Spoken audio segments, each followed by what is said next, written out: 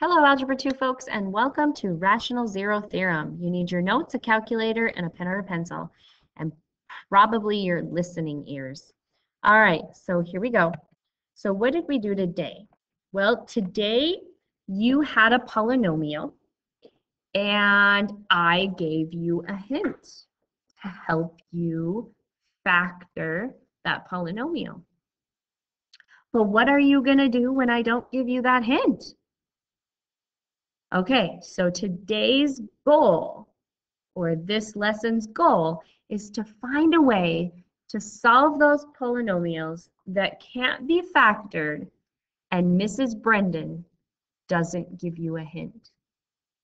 So they can't be factored using the common methods of factoring, and I'm not going to give you a hint. Okay, so what would you do? Okay, please don't cry. We will make it through it. It's not so bad. Okay, so we are going to use what's called the rational zero theorem. Okay, so every rational number can be written in this form, P over Q. Well, what is P? Well, P is the constant at the end of the polynomial. It doesn't have a variable. Okay, it's at the end of the polynomial. And the Q is the factors of the leading coefficient. Well, what's a leading coefficient? Well, the leading coefficient is the number that is tied to the variable with the largest exponent. So if you have the largest exponent of x to the third, that is the degree. And the number out in front of it is called the leading coefficient.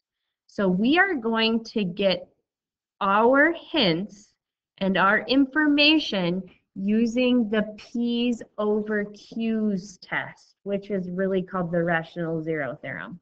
Okay? Now, why do we say P over Q? Well, P over Q is a fraction. And so vocabulary, remember we're talking about rational numbers, and rational numbers can be written as a ratio or a fraction, okay? Irrationals cannot be written as a fraction. Like 3 over 4, that's not irrational, okay? Irrational numbers are numbers that go on forever, like pi, 2 pi, the square root of 7, okay? So things that can be written in fraction form is a rational number. Things that can't be written in fraction form is called an irrational number. And imaginary numbers are the i's, okay? So we are going to focus on solutions that can be written in fraction form, okay, that are rational numbers. That's why we have a P over Q. This is a rational number because it's a fraction. Okay, so how do I find the real zeros? Well, we have to look at our P and our Q, and we got to make factors of them. Okay, so in this problem, what's P? Well, P is at the end, the one that doesn't have a variable. Okay, so P is 8. What's Q? Q is the leading coefficient. Okay, that's the number that's associated with the x with the largest exponent. The degree of 3, which is cubic, that's the leading coefficient. Now, you don't just take 8 and divide it by 2. That's not what we do. You literally need to leave them 8 and 2. And then we need to find all the factors of the top number and all the factors of the bottom number. Okay, so what do I mean by factors? Well, what are the factors of 8? What times what will give us 8? Well, 1 and 8 multiply to make 8. 2 and 4 multiply to make 8. What are all the factors that make 2? Well, that would be 1 and 2. All right, so We first found our P over Q. We figured out what P was, we figured out what Q was, and then we found all the factors of what P is and all the factors of what would be Q. Okay, well then the second thing is you compile a list. Okay, now you cannot forget the plus or minus. Every one of these could be plus or minus. Okay, so I always put my plus or minus out in front. And then I kind of do a big list. All right, so here's how I find that list. Every single one of these numbers needs to be divided by the bottom number. Okay, so the first thing I do is I take 1 and I divide it by 1. 1 divided by 1 is 1. It could be a plus 1 or a minus 1. Then I take the 2 and divide it by the 1. 2 divided by 1 is 2. 4 divided by 1 is 4. 8 divided by 1 is 8. Now I take all of those numbers again and divide them by 2. 1 divided by 2 is 1/2. 2 divided by 2 is 1. It's already there. I don't need to write it again. 4 divided by 2 is 2. It's already there. I don't need to write it again. 8 divided by 2 is 4. It's already in my list. I don't need to write it again. So these are all the possible zeros that could divide into the polynomial and be your hint. So this is your list. We could have plus or minus 1. We could have plus or minus 2, plus or minus 4, plus or minus 8, or plus or minus 1/2. Holy buckets. So what we would do is we would take every single one of them and divide them synthetically until we got a 0 happy face. That's right. Here's the deal.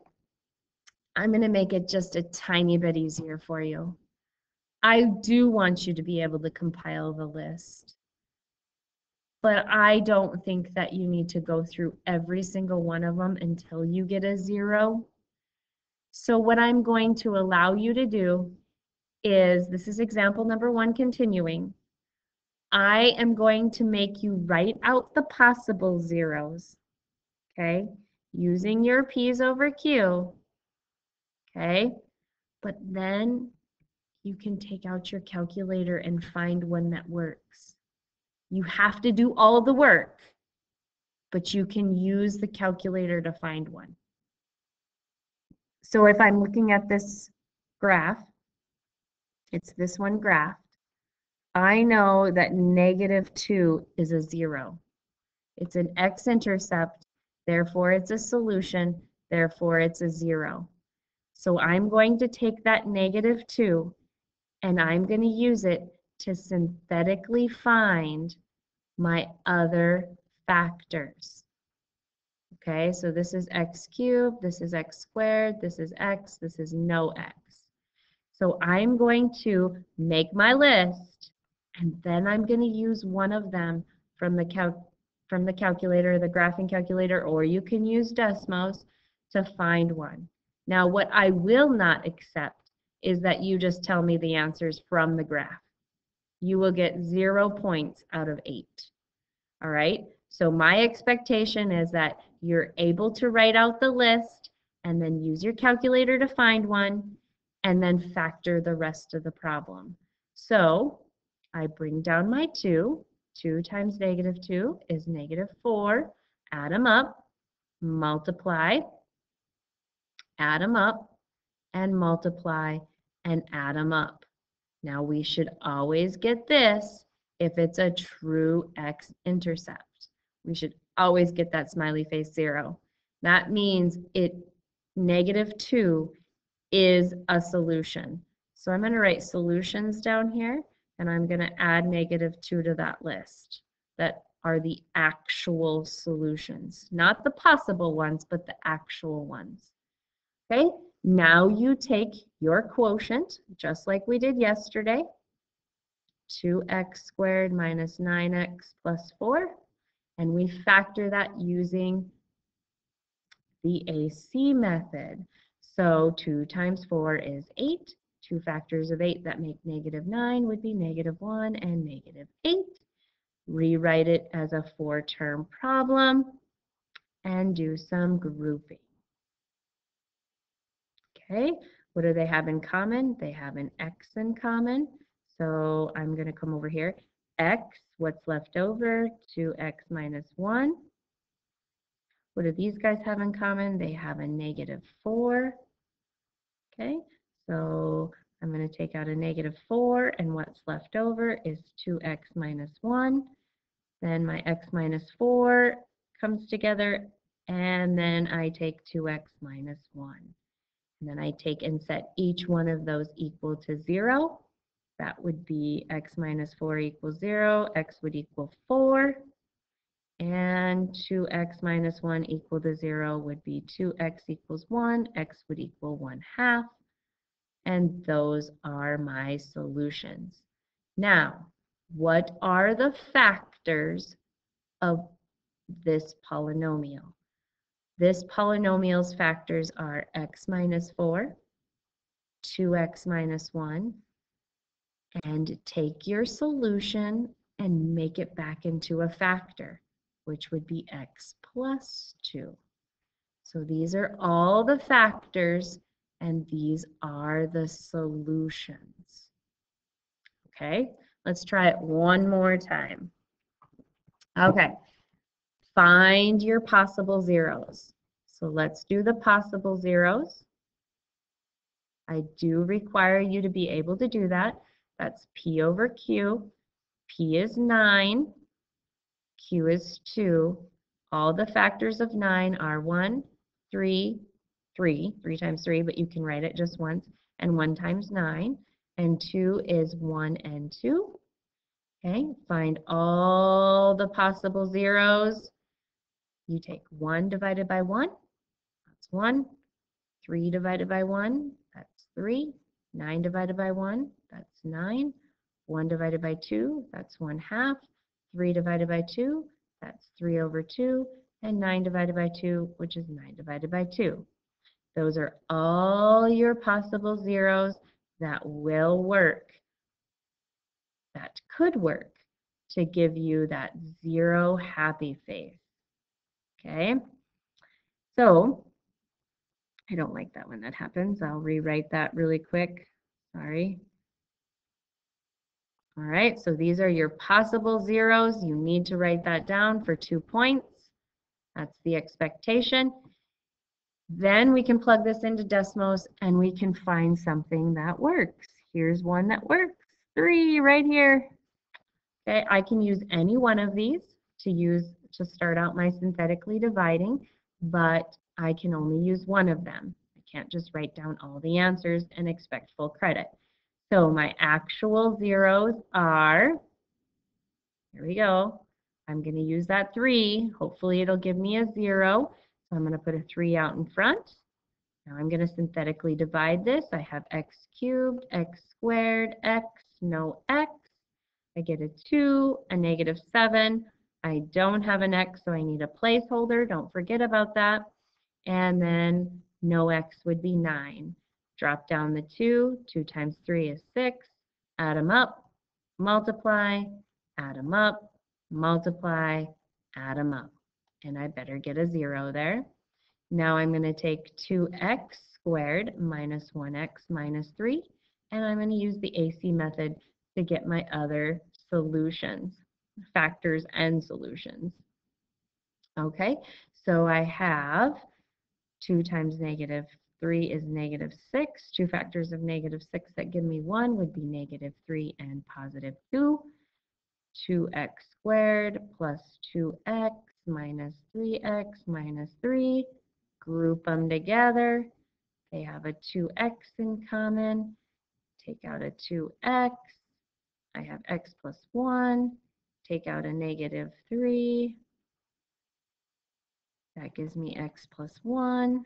My factors are 2x minus 3 and x plus 1. Okay, set them each equal to 0. 2x minus 3 equals 0. I get 2x equals 3, x equals 3 halves. And then take x plus 1, set it equal to 0, and get negative 1. So these are my solutions. What were the factors?